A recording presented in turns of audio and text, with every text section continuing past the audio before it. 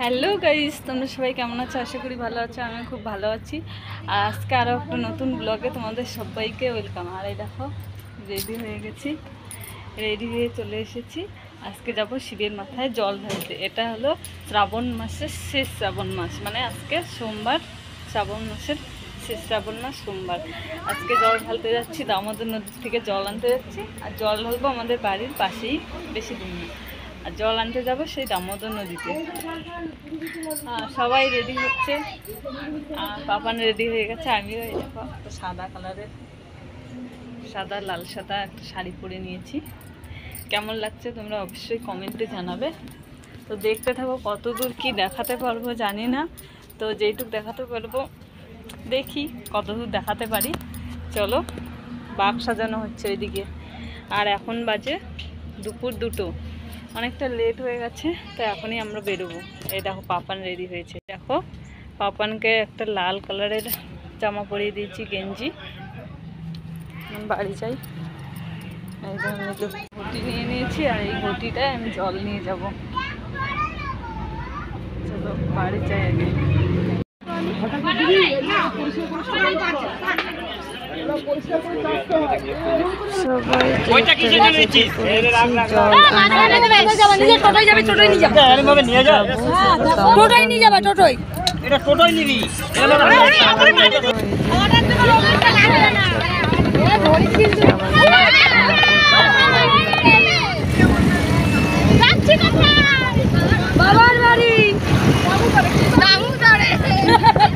তাকাতে পারছি না, এত রোদ। আর এই যে পাপান বসে আছে, আমার পাশেই বসে আছে। ওর তো ভালোই মজাও লাগছে, আবার কিন্তু কষ্টও হচ্ছে রোদের মধ্যে। তারপর ওকে গামছাটা মাথায় দিয়ে দিচ্ছে, ও কিছুতেই গামছাটা মাথায় রাখতে চাচ্ছে না। এই দেখতে পাচ্ছ, সবাই বলে বম করতে করতেই করছে। এবার অবশেষে চলেও আসলাম। এই যে দেখতে পাচ্ছ মাঠটা, এটাকে কি সরাইঘাট মনে হয় বলে, সরাইঘাট বলে বর্ধমানের দিকে সরাইঘাট। তোমরা হয়তো কেউ চিনবে যারা বর্ধমানে থাকো। তো দেখো চলেও এসেছি এখানে। ওই যে দেখতে পাচ্ছ নদীটা, চারপাশে এখানে একটা মাঠ আছে, আর নিচে উপরে মাঠটা, নদীটা কিন্তু অনেকটা ঢালু, নিচে যেতে হবে এর জন্য। তাই নিচেও চলে যাচ্ছি, এটা অনেকটা নিচু। পাপানকে ধরে রেখেছি হাত, নালে ও নামতে পারছে না, পড়ে যাবে। এর জন্য এক হাতে মোবাইল, এক হাতে নদীতে চলে এসেছি, দামোদর নদীতে বর্ধমানে। আর ওই দেখছি পুলিশ ওইদিকে কলসি নিয়ে যাচ্ছে, বড় বাঘটা যে বানিয়েছে ওটা নিতে কলসি নিয়ে। আর গাড়ি যাচ্ছে। আর পুরো জঙ্গল, দেখতে খুব সুন্দর লাগছে, সবুজ সবুজ পুরো, পুরো জঙ্গল হয়ে গেছে।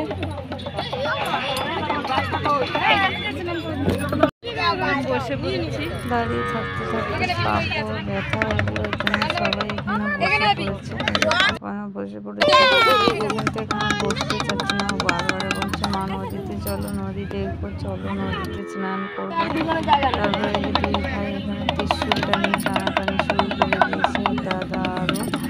তারপরে নদী দেখতে ওকে নিয়ে যাচ্ছি, নদী দেখাতে। এখন বায়না হচ্ছে দেখবে দেখবে। ওই দেখো কত লোক নদীতে, আর নদীর উপরে একটা ব্রিজও আছে, গাড়ি যাচ্ছে।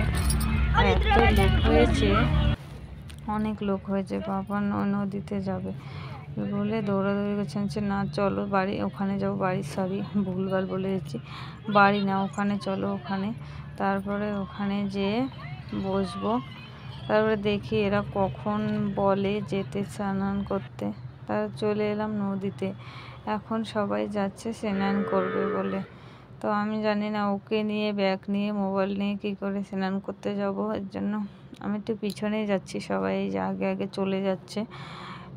ওর বাবা এখানে নেই, কোথায় যে আছে দেখতেও পাচ্ছি না, থাকলে মোবাইলটা ধরতে পারতো, ব্যাগটাও ধরতে পারতো, আমি ওকে নিয়ে নামতাম। আর এই দেখো নিচ দিয়ে এই যে কত এই বানিয়েছে, শিবলিঙ্গ বানিয়েছে, পুজো করেছে এই যে নদীর ধারে, একদম নদীর কিনারায়। এই যে লোকগুলো, আর এত লোক হয়েছে দেখো, এই যে অনেক, এই দেখো পুজো করেছে এখানে। চান করে চলে এসেছি। চান করে তোমাদের দেখাতে পারিনি, কারণ মোবাইল ধরার কেউ ছিল না। ছেলে সামলাবো না মোবাইল সামলাবো, কী করবো? চুল হাঁপিয়ে গেছে। নিচ থেকে ওপরে উঠে আসলাম, সবাই আমাকে সাথে চলে গেছে। আমার বাবা না রাত সবাই চলে গেছে, আগে আমি আরও হেঁটে হেঁটে যাচ্ছি। ছেলে আইসক্রিম খাবে বায়না করছে এখন। এদিকে টাকা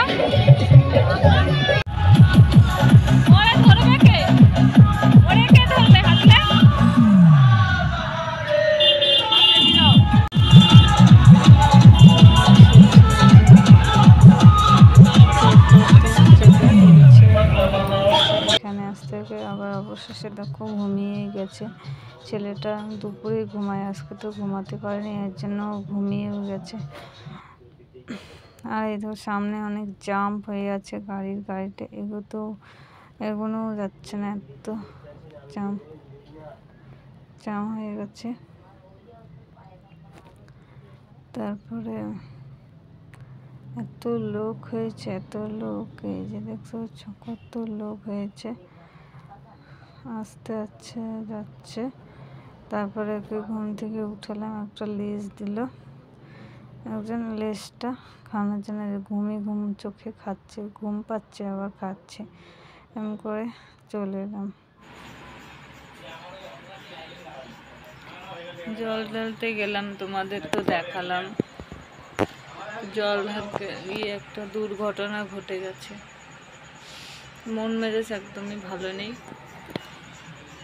আর দেখলাম টোটোতে করে যাচ্ছিলাম, কারণ আমার ছোট ছেলে ছিল, ওকে কোলে নিয়ে তারপরে আবার জলের এটা ঘরটা কোলে নিয়ে মানে হাতে নিয়ে, তারপরে একটা ব্যাগ ছিল সাইড ব্যাগ, সেটা নিয়ে আমার সম্ভব হচ্ছিল না, আর অনেকটা দূর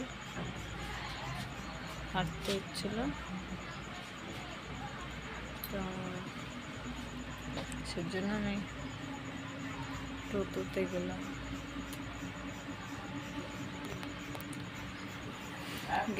তোমরা দেখলে, তো আমি ভাবতে পারিনি বাবার মাথায় জল ঢালতে গিয়ে এরকম একটা অঘটন ঘটে যাবে। তো অঘটন ঘটলেও খুব জোরে এবার বেঁচে গেছে আমার ছেলের একটা অঘটন ঘটে গেছে। ক্যামেরাটা বন্ধ করেছিলাম, বলা হলো না।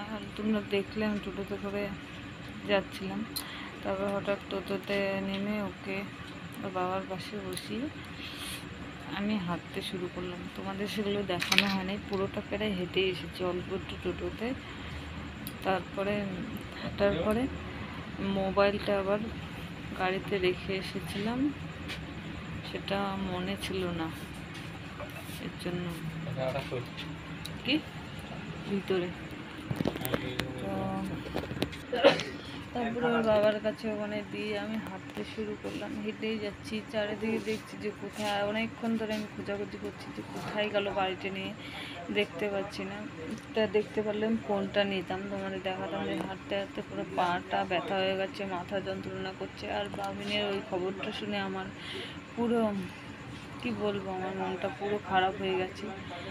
তারপরে জল ঢাললাম। আমাদের ওর বাবা তো জলই ঢালবে না, বলে এত সারাদিন কালকে থেকে উপোস করে বাবাকে জল ঢালবো, আর বাবা এরকম করলে যদি একটা বড় দুর্ঘটনা ঘটে যেত। তো সেটা অবশ্য ঘটেনি। তো দেখাচ্ছি তোমাদের কি হয়েছে। পড়ে গাড়ির থেকে পড়ে গেছে, পড়ে যে পায়ে একটু লেগেছে, পাটা ফুলে গেছে আর একটু ছুলে গেছে। তারপরে নাকি ওই দিক থেকে আবার হাসপাতালে নিয়ে গেছে, আমি কিন্তু কিচ্ছু জানি না। তারপরে হাসপাতালে আরও একজনের চিনা পরিচয় ছিল, তার গাড়িতে নিয়ে এক্স-রে করিয়েছে। তো সেটা তোমাদের দেখাচ্ছি।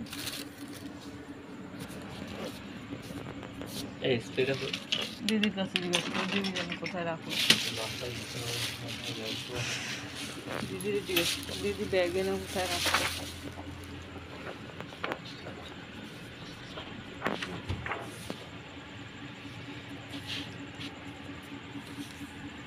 বোঝা যাচ্ছে না ঠিক করে।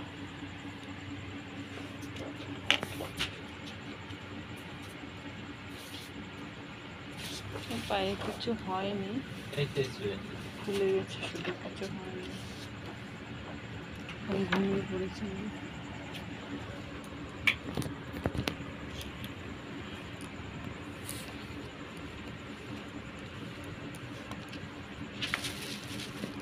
তোমাদের দেখাচ্ছি কোথায় লেগেছে, দেখাচ্ছি কোথায় লেগেছে।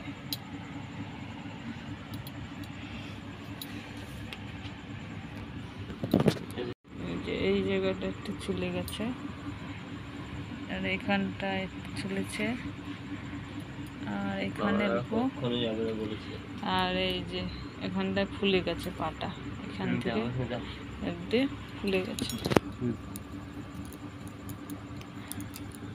আমাকে বলেছে তুমি আর কোনোদিন জল ঢালতে যাবা না,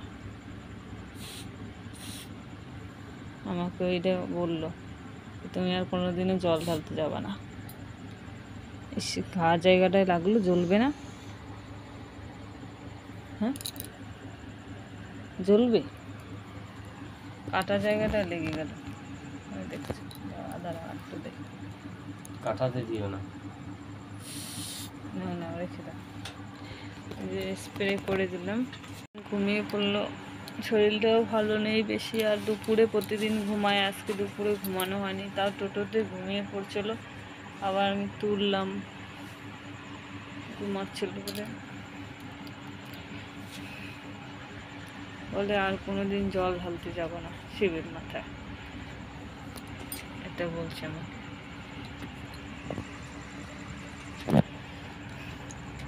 ভিডিওটা তো কন্টিনিউ করতে পারিনি, কিসের জন্য সেটা তোমাদের জানালাম। ভিডিওটা ভালো লাগলে লাইক, কমেন্ট, শেয়ার এবং সাবস্ক্রাইব করে দিও। আবার আসবে নতুন ভিডিও নিয়ে। টাটা।